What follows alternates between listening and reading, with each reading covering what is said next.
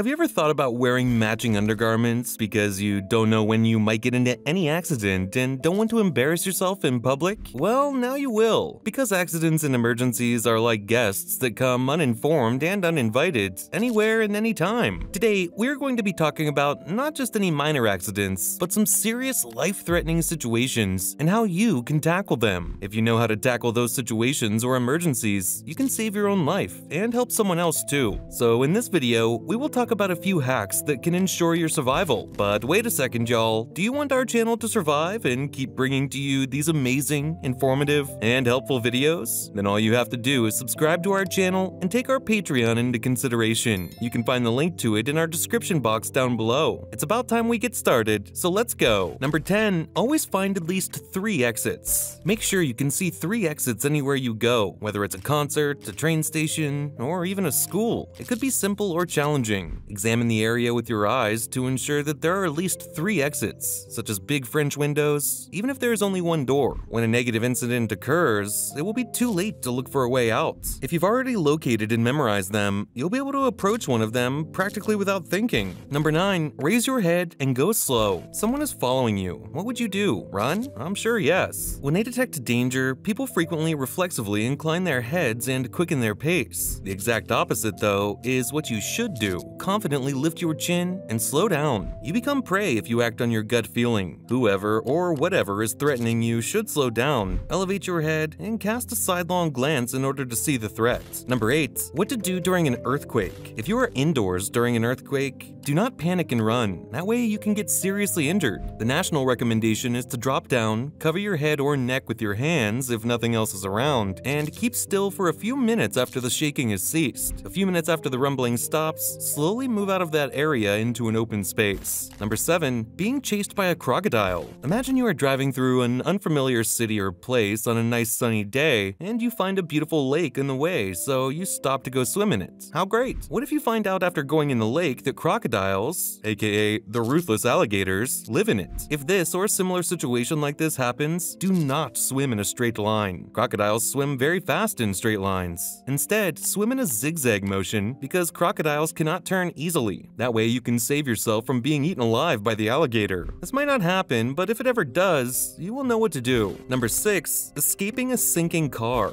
If you and your car ever happen to sink in any body of water like a lake or sea, do not, I repeat, do not even try to open the doors of your car right away because it will not work due to all the water pressure outside. You can do any of these 3 things. First, try to roll down the window as fast as you can, undo your seatbelt, and get out of there. Second, break the window with the headrest and make sure it is safe for you to swim out without cutting yourself. Third, wait for the water level in the car to rise so that the pressure may equalize and you can open the door and swim out. Number 5, getting caught in a riptide. If you are ever caught in a riptide, it's true that a lifeguard will immediately come to help you. But what if no one is around to help you out? It's just you who has to save yourself. What you can do to survive is swim. Swim parallel to the shore until you are free from the rip current or until someone comes to rescue you. But do not forget the don't panic, relax rule. Swim for as long as you can, hold your breath, and then stop for a few seconds to breathe. Number 4, being alert during the takeoff and landing. Be extra careful during the first few minutes of takeoff and last few minutes before landing. You might wonder why. Most of the plane crashes happen during these specific times, so you need to be extra careful. And in case of any emergency, follow whatever is being instructed to you instead of panicking.